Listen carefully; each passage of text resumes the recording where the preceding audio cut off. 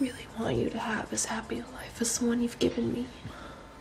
And try and find someone that you can share these incredible adventures with.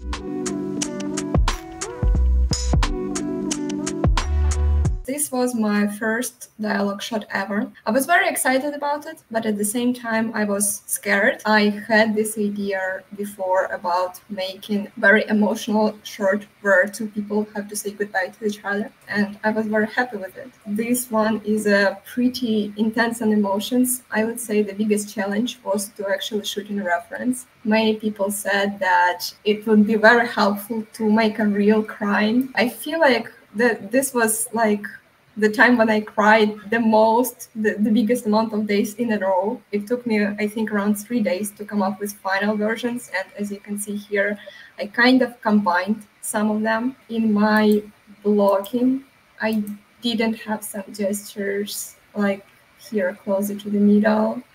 This girl in the white sweater, she didn't have any hand gesture and it felt very stiff. After it, we decided to layer in some more stuff. I would say in terms of animation, the biggest challenge was to actually make it exaggerated, but on the other way. Like we tend usually to push poses and make very strong gestures, but taking into account this shot, I feel like less is more, and it was really hard to figure out what texture to add, what is too much, what is too little.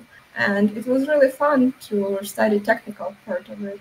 The audio is from Midnight Sun. I changed the story as I had a prior story before. I kind of reinvented it. I made it two sisters and that one is just leaving, which is a good thing about animation again, because it's your story, so you can make whatever you want. I really want you to have as happy a life as the one you've given me. And try and find someone that you can share these incredible adventures with, because having someone, that's the best part.